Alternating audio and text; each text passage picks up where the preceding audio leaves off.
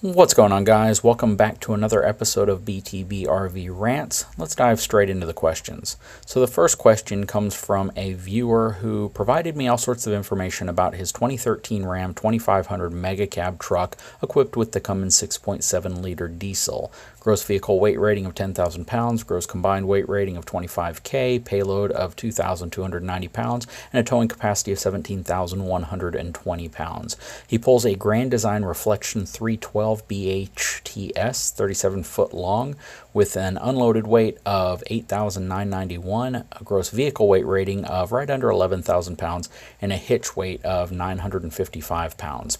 He's asking if his truck with his equalizer 4-point sway control hitch, which is the 14,000 pound version, would benefit even further by adding something like timbrins or airbags to his setup. Now, in my opinion, timbrins would probably help you a little. They really wouldn't counteract anything that the equalizer is doing, simply because the equalizer is generally going to remove some weight off of the back axle. So you really don't have to worry about the timbrin going into effect any sooner than it might normally, but it's going to give you the ability for it to still act as more of a bounce control, more of a sway control, and add some stability to your rig, especially if there's going to be harsh winds or things that could cause the truck to kind of rock from side to side, or if you have to make an aggressive steering maneuver while you're driving.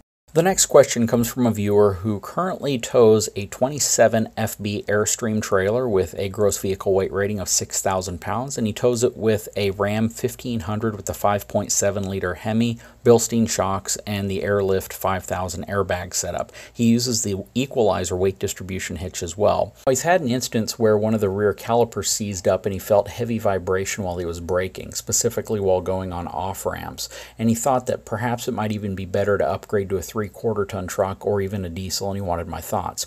Well, in my opinion, I really don't think you need a diesel. A diesel might benefit you a little in terms of the diesel exhaust brake whenever you're going down grade, but in terms of harder braking or heavier braking, it's not really going to provide you any enhancements over a non-diesel. And at the relatively lightweight nature of your Airstream at 6,000 pounds, in reality you should be fine towing the setup you have with a half-ton truck. What's probably more important than anything is potentially upgrading the brakes on your trailer so you don't have to worry about calipers seizing up in the first place. Even possibly looking at a disc brake setup would probably greatly enhance your entire towing situation, especially when you're coming off grade going down a ramp. The next question is from a viewer asking if it's possible to have an onboard air compressor that you can use for both your airbags as well as filling up RV tires or vehicle tires or ATV tires.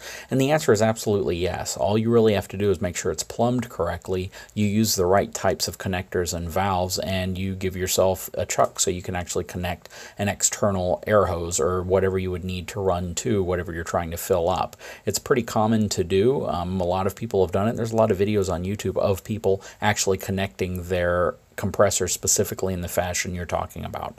So the next question is from a viewer who has a 2001 Ford F350 four-wheel drive single rear-wheel truck with very low miles, and they are looking at getting a new RV in the future, and they want to specifically see what they can do to help their truck handle weight better. They have no plans on going above the truck's weighted rating, but they wanted to know what suspension enhancements or upgrades might help the truck handle any type of weight better. Now, there are tons of products that can help your truck have a better handling suspension and help it handle weight better. You could upgrade your sway bar to a Hellwig sway bar. You could add Airlift airbags.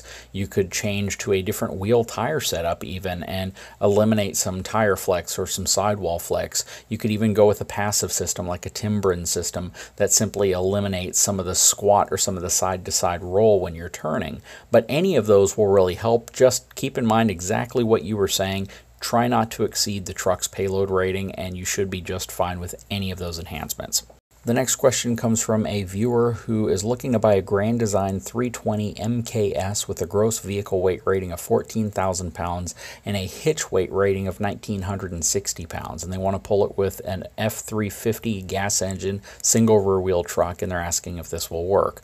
First of all, I don't think that your hitch rating is based on your gross vehicle weight. I think your hitch rating that you posted is based on the dry weight of your trailer. At your full gross vehicle weight rating, I have a a feeling your hitch weight is going to be closer to about 2,800 pounds, or roughly 20% of your gross vehicle weight rating. So in that sense, you probably are going to be a little heavy for the back of your truck.